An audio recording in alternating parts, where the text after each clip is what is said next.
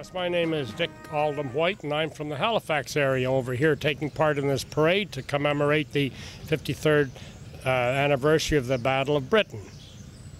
And as I say, I was in the Navy, and although I spent some time in England, known as the Defence of Britain, and our main job, of course, was to escort convoys with material over to England during those hard times when the battle was pretty tough.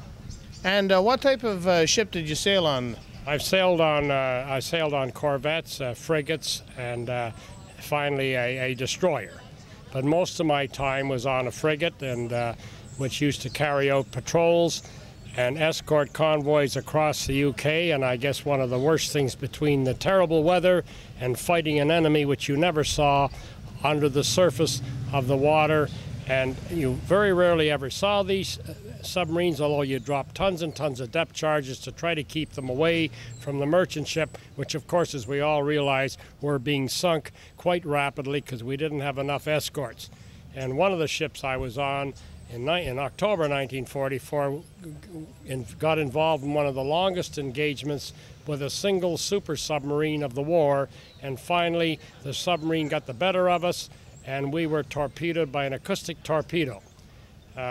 Near the end of the war in 1944, the Germans had brought out more sophisticated submarines. They were difficult to handle, and after 9 hours of depth charging and attacking, we did bring the submarine to the surface. And this is one of my biggest memories, seeing this submarine come up and going into action on the surface against this submarine. But as we went in at about 20 knots, we were hit by an acoustic torpedo and the submarine dove. Our ship immediately came to a halt. I was blown from one section of the ship off the funnel, but managed to get away very lightly. And the survivors were picked up and brought on board the arm prior. In those days, the latter part of the war, after the invasion, the Germans were really after escorts, and not so much the merchant ships. It is lucky that they didn't have these modern submarines earlier in the war, so we would have had a very tough time, because as it was in 1942, and around that era, we nearly lost the battle in the Atlantic because of the wolf packs and the amount of merchant shipping that was being lost. It was only by the grace of God, modern equipment, and using aircraft that we finally turned the tide and began to sink the submarines and force them away from our convoys.